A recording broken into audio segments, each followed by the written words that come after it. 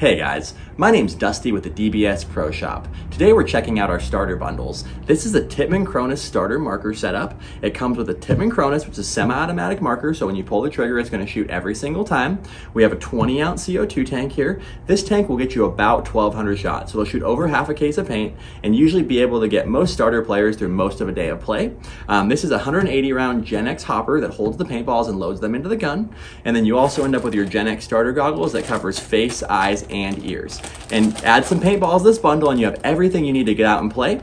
There is one simple upgrade we really recommend for people as they're getting into paintball, and that's going to be upgrading the goggles to a dual pane thermal goggle. So this is a dual pane lens, which is going to help with fogging and make it so you're less likely to have issues on the field while you play and to kind of keep that fog out of your face. And just remember, if you can't see, you can't play.